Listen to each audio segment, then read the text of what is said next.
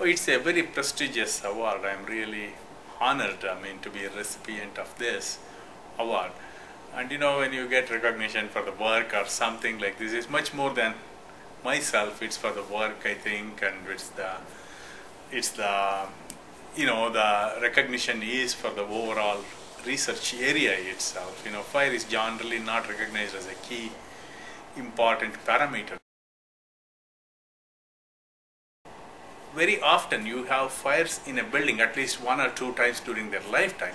So when the fires happen in a building, either accidental or sometimes it's vandalism or whatever, we need to make sure that the buildings stand up and the people inside the building safely evacuate. So for certain length of time, 2 hours, 3 hours, 4 hours in some of this built infrastructure, if they can stand up, that will facilitate the safety of the firefighters as well as the people. So my research area at MSU as well as before is mostly focused on developing innovative systems to make sure these buildings and built infrastructure can withstand extreme events under fire conditions. That unique piece of equipment is, we call it here MSU Structural Fire Test Furnace.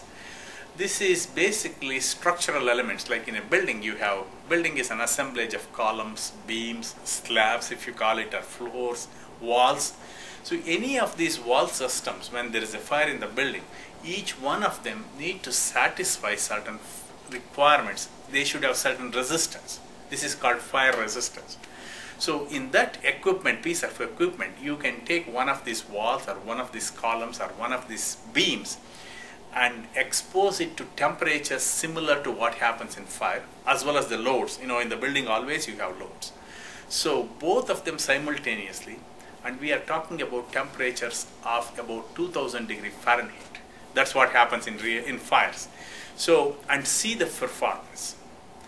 If a lot of these new materials, they have problems, so we can come out with innovative solutions. We can do on computer models, but we need to validate them against some real life materials and structures. So that's exactly what that furnace is doing.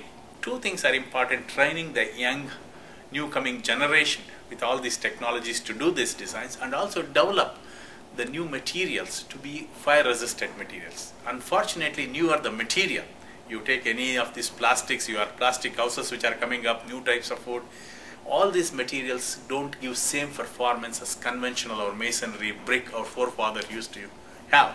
So that's the message, is we need to work in this area. This area didn't receive too much attention, but this is the time I think we need to improve this technology. So that's how these facilities will come in very handy.